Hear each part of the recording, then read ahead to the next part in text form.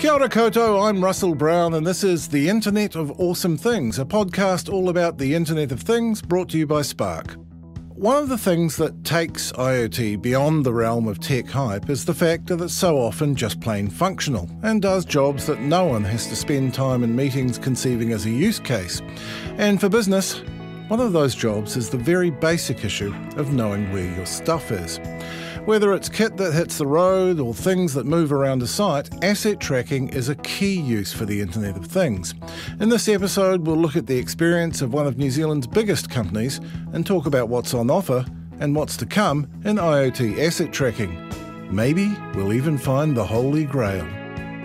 To aid me in the search, I'm delighted to be joined by Kevin Drinkwater, Chief Information Officer for Mainfreight, which uses a network of IoT devices to track something we all want tracked: hazardous waste bins. Welcome, Kevin. Thanks for having me, Russell. Now, if I could start with what I talked about in the intro there, about the way that IoT solutions are often deeply functional. You know, they solve a well-established problem. Was that your experience at Mainfreight? Well, absolutely. We'd had a problem for a long, long time, which was knowing where stuff was. And explicitly, where are our segregation bins?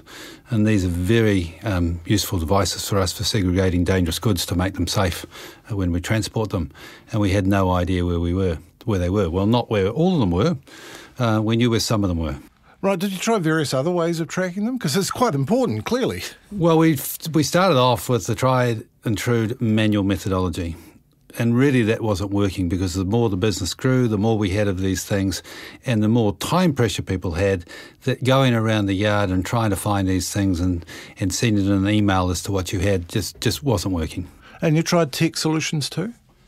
No, we hadn't tried tech solutions, but we knew that IoT was a solution that would work for us.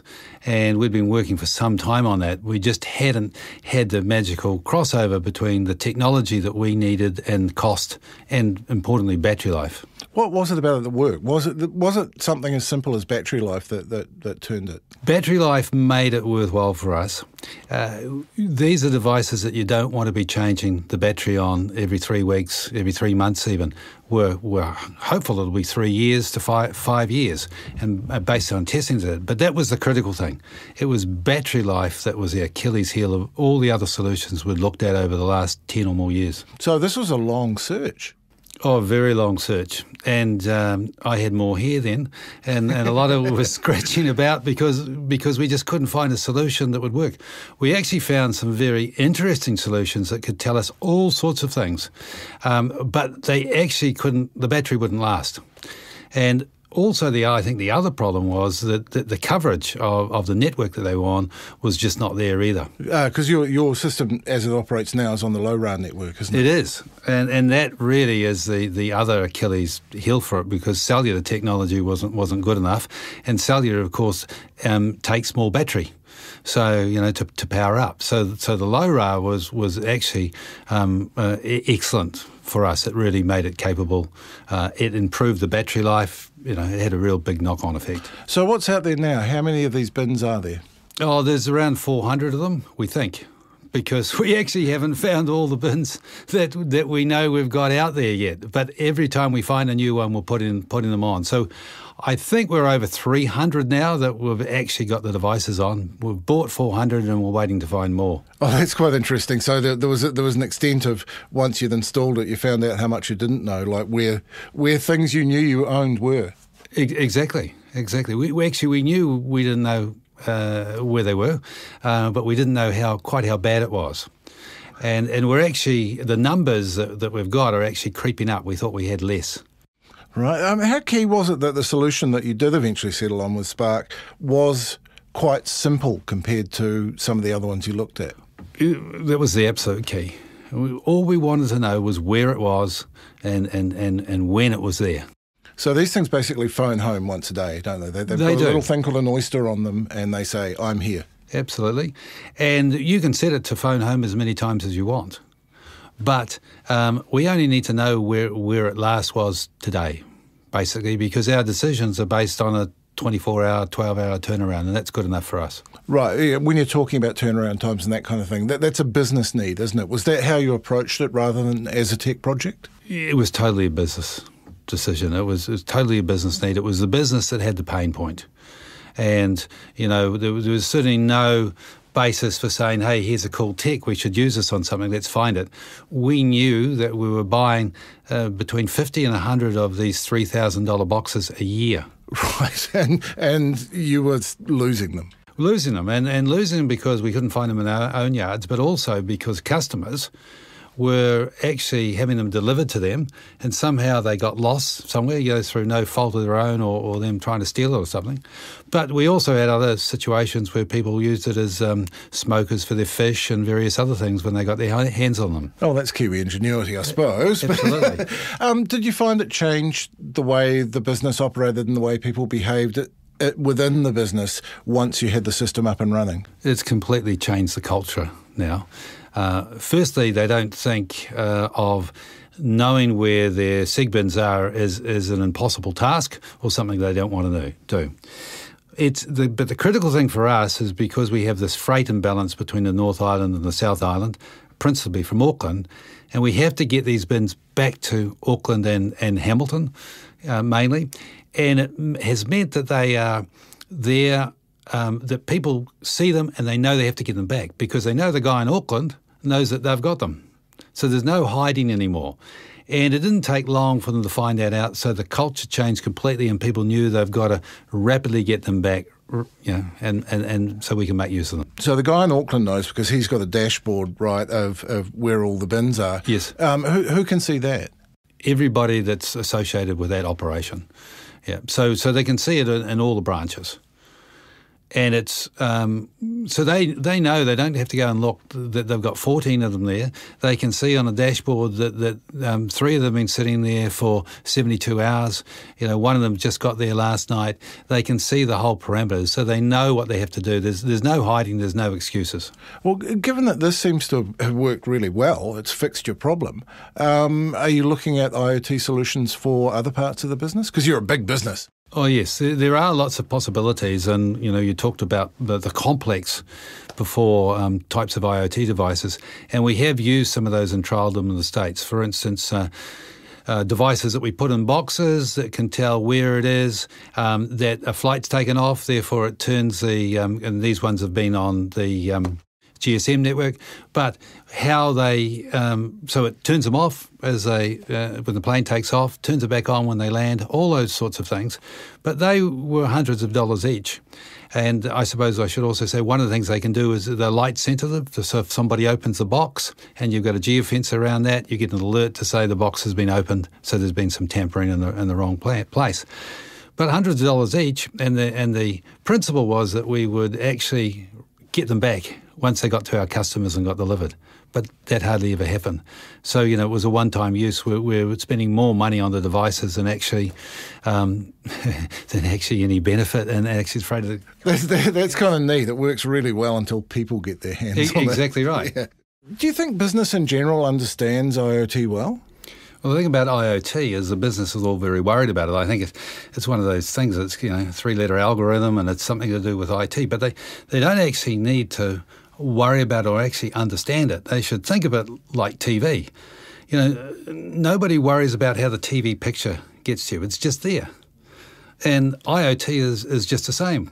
It just tells you where it is, what's it doing, and everything like that. You don't need to worry about what's in the box. You just need to consider what the advantages are of using it. You were an early adopter in New Zealand terms of this kind of solution. Do you think your competitors are looking at you and seeing how it's going? I'm not sure. We don't really gauge ourselves on our competitors, but I suppose one thing, if competitors were interested in something like this, it's about tracking equipment, we'd be very happy to share our experiences. That's jolly decent of you. But you're not just a New Zealand company, you're a global company. Is it important to you to choose systems that can work anywhere? In this particular case, no, but it means that we can learn and apply those learnings to our businesses in Europe, United States, Australia and Asia. So we have a go-to source of saying, hey, if you want something like this, we've got it. What are the key things you've learned? Well, perseverance to try and find something. And you've always got to have hope that that something is going to turn up at the end of the day. But The key thing that we've learned is if we can get the right device for the right cost with the least maintenance, we'll always win the business over to solve the problem. Right. And on the other hand, in making this podcast, what I'm learning is that every discussion about IoT ends in talking about the value of the data it generates. Are you looking at the ways to harness that? We are, in that we are looking at the turnaround times of these devices and trying to work out how many of these boxes we really need now. So because we know where they are and track them, we can actually reduce our spend on purchasing more. So there's that value, but it's a very, I suppose, closed loop network that we're using for this. But it has shown to the business, if we can do this with this type of equipment, what the possibilities are with other things like tracking individual pieces of freight. Well, Kevin, I'm fascinated to see where you go next with this, and I'm glad this worked for you. Cheers. Thank you. Thanks, Russell. I'm joined now by a man who helped sell Mainfreight its solution, Spark's Managed Services lead, Michael Stribling. Welcome, Michael. Thank you. Well, I must say you've got a happy customer there, but I wonder, why did Spark focus on asset tracking as the first area to start offering IoT solutions? To me, it comes down to two things. The first is that it's a big problem. So if you think about all the different companies and organisations that have assets and things of value that are out and about, there's a massive number of things that actually could be tracked. So for me, it's a big market, it's a big opportunity. And I guess as well, it's a relatively simple solution. And so it's a simple device that you can clip onto an item and really be able to get an outcome pretty quickly. And it kind of meets that definition of a basic business problem, doesn't it? You need to know where your stuff is. Yeah, absolutely, and that's a really common problem. You'd go and talk to a range of different organisations, whether that's a manufacturer, somebody in transport or logistics, somebody in agriculture. There's a whole lot of things of value or things that people want to be able to track and just know where they are, but also a whole lot of problems around supply chain. So how do I manage cost and efficiency in the way that I'm managing getting things from where I am to where my customers want them? And so lots of opportunity. So what's the product here? What are the core components of your asset tracking offering? Look, it's actually relatively simple. IoT can sound complex, but in reality, to me, it's pretty simple. So there's three components. The first is the network, so you've got to have a way to be able to connect to the device. The second is a physical device, something that's actually capturing location information, transmitting that back through the network. And then the third is a platform, which to me really means a way to visualize the information that we're tracking or capturing on the sensor, and then being able to do something with that. And that's actually where the value lies, is being able to do something with that information. So in an asset tracking example, to be able to tell customers where their items are at what point in time, to be able to stop loss, to stop theft, all those kind of benefits. Because I've seen the devices. They are pretty simple. They're not glamorous devices, are they? No, not at all. They're kind of pretty hard plastic encased sensors, really, and they've got to be ruggedized, because if you're putting a sensor on the side of a truck or a segregation bin or on the side of a rail wagon, they're exposed to the elements. They get banged around. They're exposed to forklifts. There's a whole lots of things that can happen to them, and so they are very functional, pretty basic look and feel, but really they're there to do a job, which is to be able to identify where the asset is and communicate that back. So they don't need to be snazzy, they just need to kind of work. I'm interested in the fact that you partnered to deliver this solution, both the devices and the dashboard end, which is done by a company called Blackhawk. Was that a deliberate decision? Do you think partnering is something that works well in this space? Absolutely. We're good at part of IoT, really. So we as a communications business are great at building the networks and being able to manage data across networks. We're very good at being able to help customers understand the technology and how that technology and that data can be used in their business. But for us, designing a device is not our core business. We're not hardware engineers. We're not there to manufacture those types of devices. And actually, there are specialists and businesses that are focused globally in quite specific areas that we need to work with. So Black Hawk is a great example where they are working not only in New Zealand but globally, looking at asset tracking and being able to build solutions around that. So it kind of made sense for us to partner. Where were you at when you first took that solution to Mainfreight? Were there things that you learned or maybe had to add once you'd gotten up close to some real world business needs?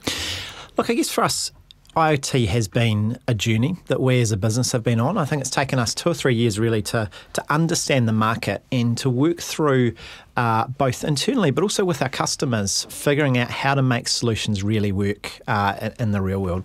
And it's been great to partner with Mainfreight because they've been open to being, I guess, on the leading edge of using the technology. So absolutely there were things that we learned as we went along. We had a lot of the elements of the solution that we had in place. But one of the examples of something that we've delivered for Mainfreight is they wanted to be able to see goods coming into the warehouse. Now, the inside of a building can be more challenging from a wireless perspective, and so we rolled effectively little repeater devices that actually extend the coverage into the building environment. So, understanding some of those requirements, we certainly have evolved, the elements of our offer and our product as we've learned. Kevin told me he wasn't too bothered about what his competitors were doing, but I'm guessing that you've taken a similar solution to other logistics companies. Yeah, look, it's something that logistics, transport, freight companies are absolutely focused on, and so we're talking to a range of companies in New Zealand that see the benefits. Not and for actually a range of different use cases. Even for Mainfreight, there's probably 10 or 15 different use cases for asset tracking. If you think about the different types of assets, trucks, containers, forklifts, assets around their depots, and equally, a lot of their competitors and a lot of companies around New Zealand are thinking about this. So certainly we're looking at where are the opportunities to bring these types of technologies to scale. I guess logistics is an obvious one because it's about moving things around. Are there sectors where you think IoT asset tracking would be useful that might surprise people? Yeah, look, an example might be agriculture. So being able to track fruit, or it could be wine vats, or any of those types of high value items through a supply chain.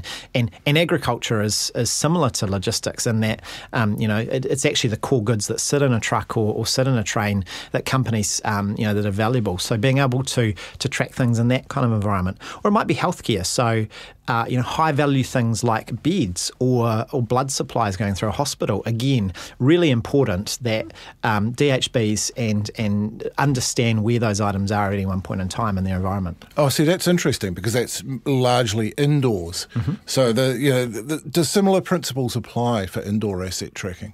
I guess that those three components that I talked about, the network, the device, and the platform are all similar.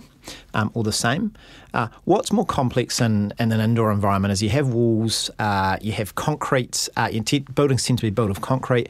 There's lots of things that actually impede the signal within an indoor environment. And so it is more challenging indoor to manage the network and the communication. And we've learnt that as we've tested products out. So what technology are you using for indoor? Is it different?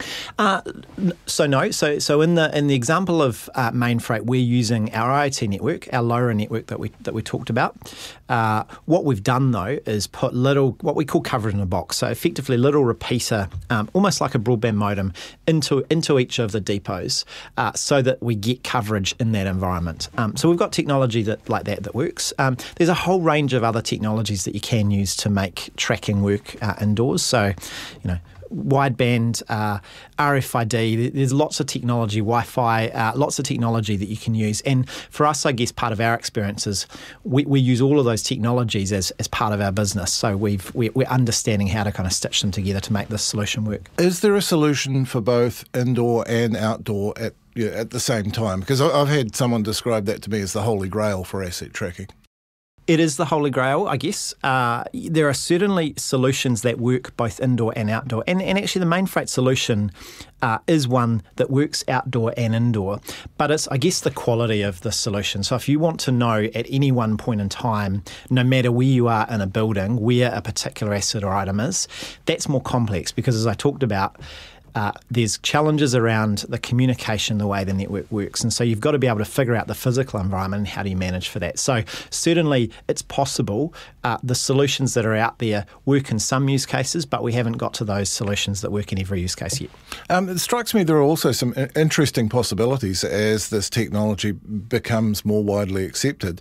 The costs are such so that, say if I've got a particularly valuable thing, consignment that I'm sending, I could put a tracker in my own parcel so I knew where it was independent of the people moving it. That's possible, isn't it? Yeah, it's completely possible. And it becomes an interesting challenge for the likes of Mainfreight and for freight and logistics companies in that they need to be adopters of this technology because if they're not, then they might fall behind their customers. And so I guess that's an added advantage and driver of being early adopters of the technology. How do you see this market growing, just finally?